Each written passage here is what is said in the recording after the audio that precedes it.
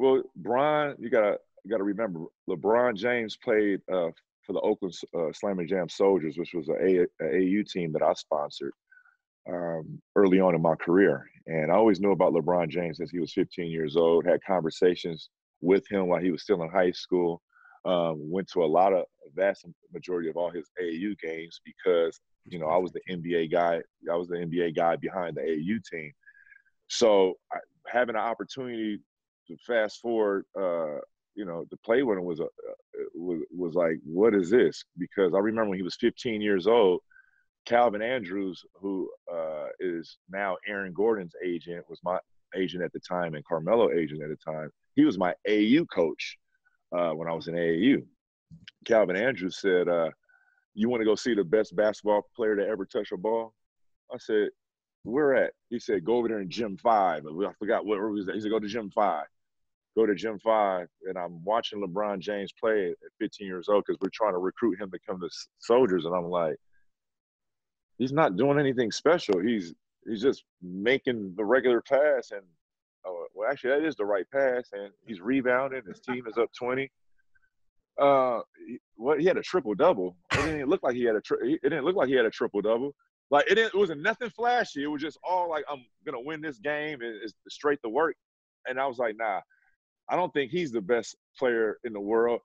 Go over there to Gym 1 and go look at that boy Chris Duhon. He just made 7 threes in a row. I was like, hey, because Chris Duhon was like supposed to be like one of the top guys in the country at the time. Right. I was like, he's not better than Chris Duhon. He's not better than Chris Duhon.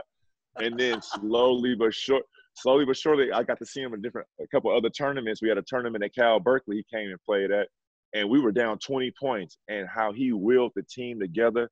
And I think we brought him and Drew Bryce off the bench because we also had him. That was his point guard in high school. We had brought them off the bench and say, hey, just because who y'all are, you still got to come off the bench for the Soldiers. LeBron James came off the bench. Wow. Single-handedly brought our AAU team back down 20 points to win the championship, get MVP. And I'm like, okay, I'm starting to see some type of difference. Like, he's different. Then the TV games is televised, his high school games. I'm like, okay, he's making those strides, and he is the talk of the town.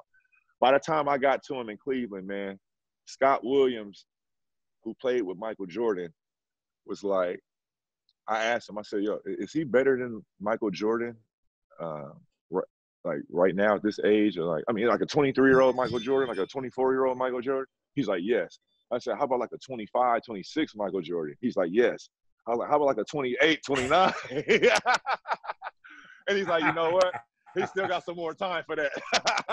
But like, you know, I was like, okay, Michael, and me being his teammate and being able to get the information from Scott Williams, who won 2 championships with Mike, you could kind of start seeing like, yo, he is different. But we were just fortunate enough to see it every day where we got used to it. The outside world wasn't used to it, you know? Mm. Hey, Drew, you know what? Since you've been watching LeBron since he was 15, are you amazed at how this young man, or man now, has worked on his game to see his body just fill out the way it has become to be? I mean, you know, I always say that Larry Bird was the hardest player for me to ever have. I'm so glad I never had to play against LeBron James because it would have been difficult. Yeah. Listen, his development, just get back to his development. I mean, when I was with him in his early on years, he didn't really lift weights. You know, he didn't really take training serious like that. I mean, he was a phenom. I mean, this man was a real superhero. He is a superhero. And I think when he first started taking things serious is when he got with Mike Mancias, who was, I believe, an intern at the time with us in Cleveland. Wow. And it all started like this. LeBron James needed somebody to go stretch him out before practice off on the side. Mike Mancias was the guy. Fast forward now, Mike Mancias, wherever you see a guy handing LeBron James a water bottle, anything, stretching him out, he's been in Miami with him. He's been back in Cleveland with him. Now he's in LA with him. So that's like his right-hand man. I think once he got with Mike Mancias, I think he started taking things a lot more serious and getting his work ethic together, because not only that, he's a competitive guy. I feel like he starts seeing what other guys are doing. if guys would not drink alcohol for a whole season, LeBron James doesn't drink alcohol for the entire season. You know what I'm saying? So he's a very dedicated person. But one thing I love about LeBron James, I played with many superstars. When he comes into the room, the energy goes up and it never goes down. Wow. You know, it's always on a positive note.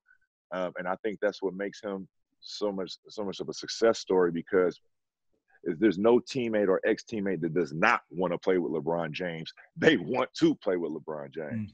You know, Drew, I'm glad you said that like that, because that was exactly how Magic Johnson was.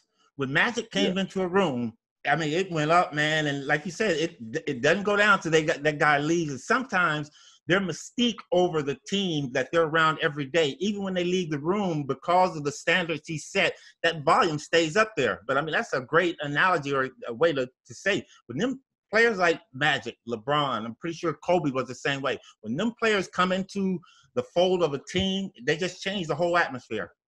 Yeah, and then when they're missing it, you could feel it. I mean, when LeBron James, I clearly remember he missed like 8 games in a row. I don't know how many he won, like 2 and 6. And that was the first time, Coop, I seen a double team. I was like, yo, I don't like this. Where you at, bro?